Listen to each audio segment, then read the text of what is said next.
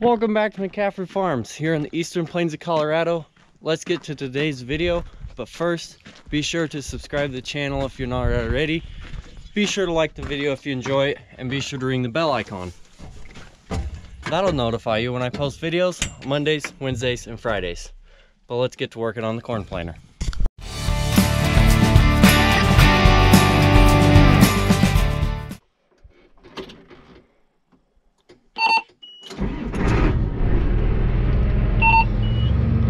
Anyways, what we're doing right now, I'm gonna pull this into the shop, and then I'm gonna get all the pieces we need, and I'm gonna start plumbing all these tanks in, getting them back to the planter and everything. I'm gonna try and get that done, and that way that's one less step we have to do, and we're one step closer to being ready for this spring.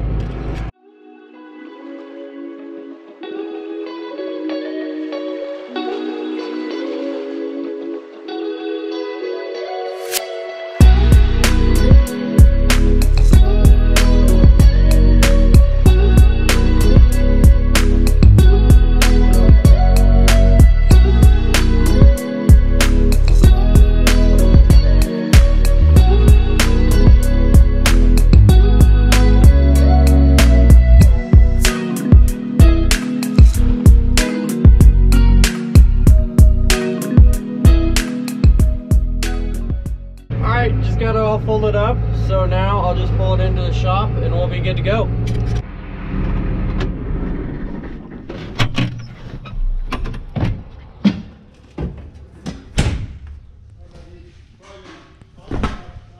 I just got some zip ties. Should have plenty, quite a few in there, but if you didn't see the last video, I kind of had some of it set out. That area is missing because we had to take that one when we went and got the other parts. We got 30 foot of hose, should be a little more than enough.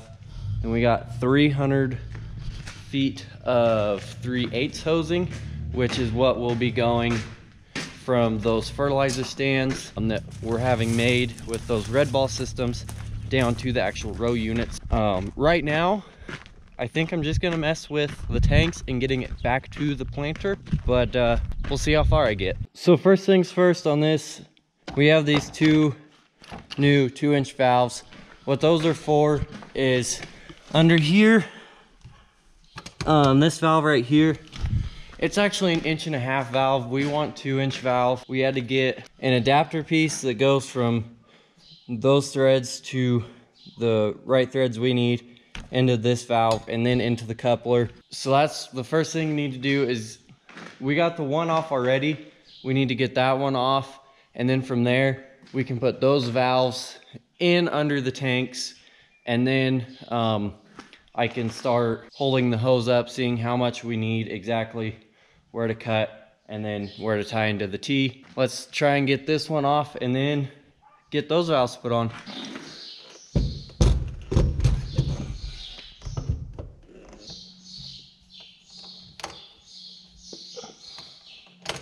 Got both of them off now, so what I'm gonna do is, we have some of the liquid pipe thread sealant stuff.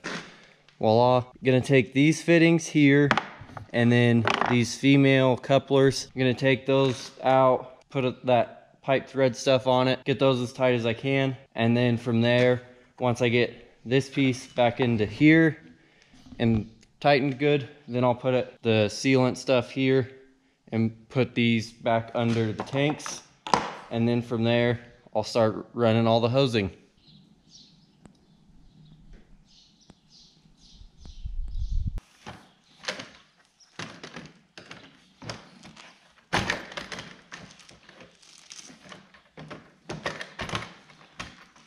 I got both fittings on both valves pretty well tightened. So now I'll put the sealant stuff on the other threads and go try and start getting them spun into under the tanks.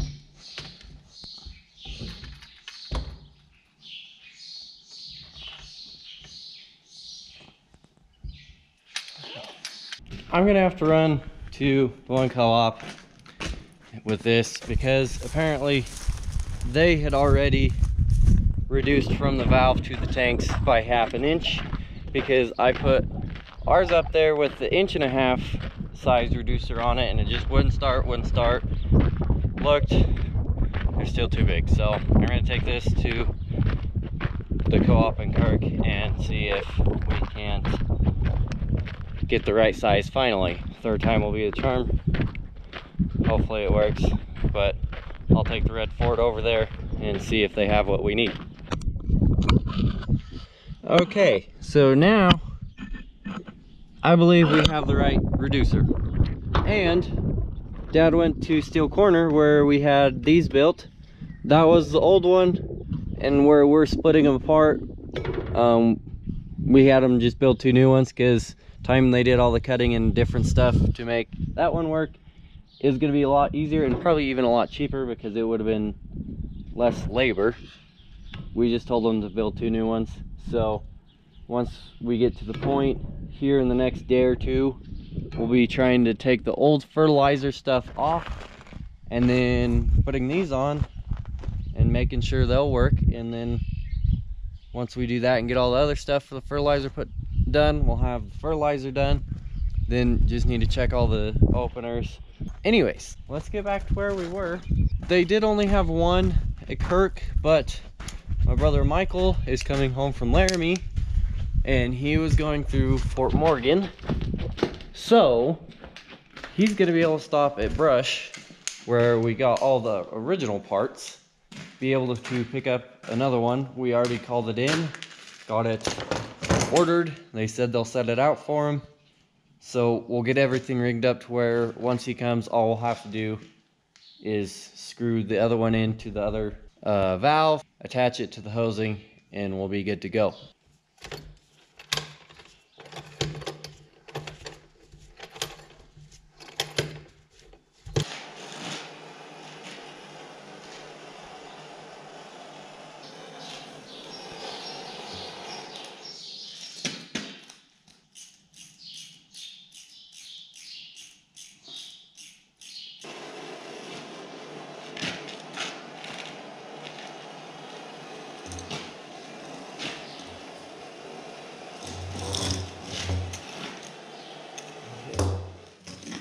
So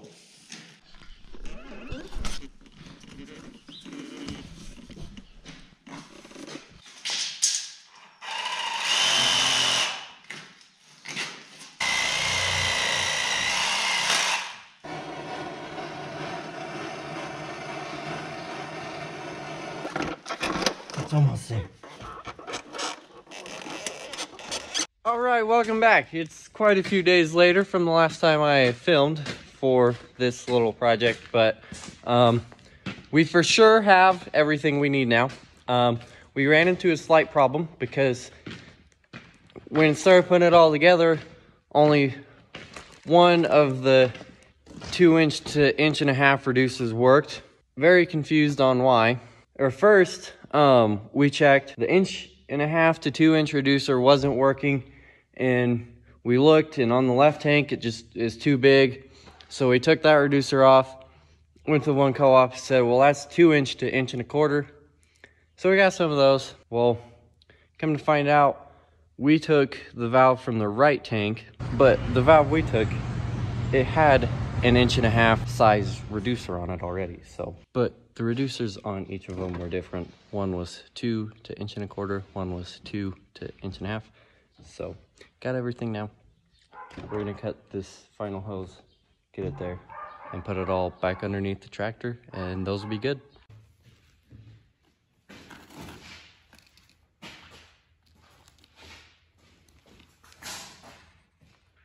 All right, we got the end of that hose heated up, got it slid on. I think Dad's getting the ratchet to tighten the hose clamp, but that'll be enough to draw it from each tank and get it back to the planter. We still have to put the reducer on the other new valve for the right tank and get that spun on underneath the tank, and then from there we'll be able to put this all under the tractor and onto the planter, and then we'll have that done. And then from there, I think we're gonna call it good for this video. But like I said, the reason we ran into that problem is because we took the valve off the right tank of the side tanks, and we checked to make sure the reducer was the right size and everything. And when I got home, tried to put it all together earlier in this video, I put the left tank on first. So that's why we thought we didn't check close enough. Well, when we took the other one out and looked at it closer, we found out it was 1.5 inches. So we did right, we checked good enough, but not good enough to make sure they're both different. So we're gonna fix that. All right, so we got this all ran underneath, zip tied the way we want it. We've got it ran back under the tractor, looped up, and to where we can hook it there. This will probably be kind of how we have it for going down the road. We'll just get a bungee cord or something, strap it there, make sure it doesn't fall, and then just attach it and detach it each time we fold, because this part here, whenever we fold, always ends up clear back there. That is the pain of having side tanks on the tractor like we do with a planter like this. That's the easiest way we found to do it, and that's how a few other people have told us they've done it. So just be a matter of remembering to unhook it and not stretching it out. But thank you for watching the video.